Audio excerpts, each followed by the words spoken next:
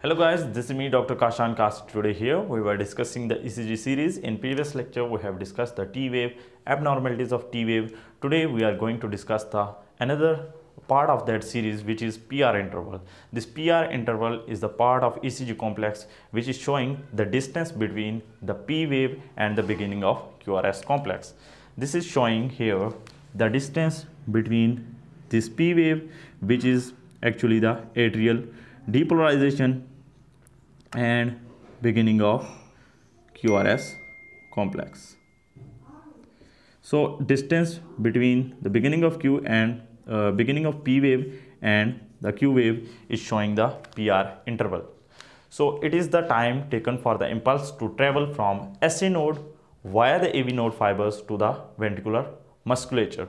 So this is the time taken by the impulse to travel from the AV node, SA node via the AV nodal fibers to the ventricular muscle.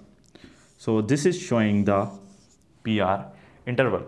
Normally the PR interval is equivalent to 0.12 second or 0.20 second. This is the limit. So basically this is showing on a ECG paper 3 to 5 small square boxes. When you see the ECG paper, you will notice that the PR interval can be prolonged and it can be short, and there can be also possibility of variable PR interval. So the abnormalities of the PR interval involve the prolonged PR interval, short PR interval, and variable PR interval. Apart from the normal duration of the PR interval, the PR interval can be abnormal in different clinical conditions. Like here, the PR interval can be prolonged and it can be short and it can be variable. Starting from this one, this is the first abnormality, which is prolonged PR interval. Prolonged PR interval will be seen in a conditions like first degree heart block. So when we say that the PR interval is prolonged, this means that this is actually greater than 0.20 seconds, which means it is greater than 5 small square boxes on a ECG paper. So coming toward the causes for this prolonged PR interval, which involves the ischemic heart diseases like inferior valve MI. Then comes here the acute rheumatic carditis, which involves the degeneration of the fibers which are prolonging the PR interval. Then comes the myocarditis. The causes for myocarditis can be different, but here we can discuss here the hemochromatosis. In hemochromatosis, you will see the accumulation of iron in the internodal fibers, due to which the PR interval will be prolonged. Then comes the atrial dilatation or hypertrophy, decreased potassium level, that is hypokalemia. We have discussed this one earlier in a previous lecture. This is hypomagnesemia. Then the drugs like quinidine, digitalis toxicity. The people who are using these quinidine or digitalis drugs, they will be having the prolonged PR interval. Then comes the beta blocker or CCB, calcium channel blockers. These are both the AV nodal blocking agents. Then comes the antiarrhythmic drugs, class 3 antiarrhythmic drugs, which are also prolonging the PR interval.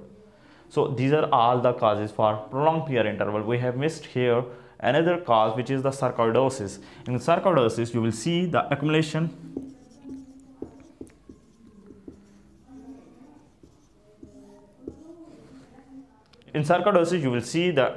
of non-caseous granuloma within the internodal fiber, which will lead to the prolonged PR interval. Then comes the another abnormality, which is short PR interval. The PR interval will be short when it is less than 0.12 second. There are the causes for this short PR interval, which involves WPW syndrome and LGL syndrome. In WPW syndrome, you will see the delta wave in ECG complex, while in LGL syndrome, there will be no delta wave seen on a ECG complex. There are other causes for the short PR interval, which involves the steroid therapy, and there can also be a normal variant in infants. So infants, there will be a short PR interval seen on a ECG complex. So these are the two causes we have discussed, that is prolonged PR interval, then we have discussed the short PR interval. Now we are going to discuss another abnormality, which is the variable PR interval. Variable PR interval will be seen in conditions like complete AV block, partial AV block. This variable PR interval will also be seen in Mobit's type 1 and Mobit's type 2 phenomena. These are Benki-Beck phenomena, second degree Hart blocks, and also in complete AV blocks. In all these conditions, you will see the variable PR interval. So this was all about the PR interval. We have discussed the number one, PR interval. Then we have discussed the normal duration of PR interval, abnormalities of the PR interval. In the next video, we will be discussing the major part of the ECG complex, which is the QRS complex. So hope you like my video. Thank you very much for watching. I'll see you in the next video.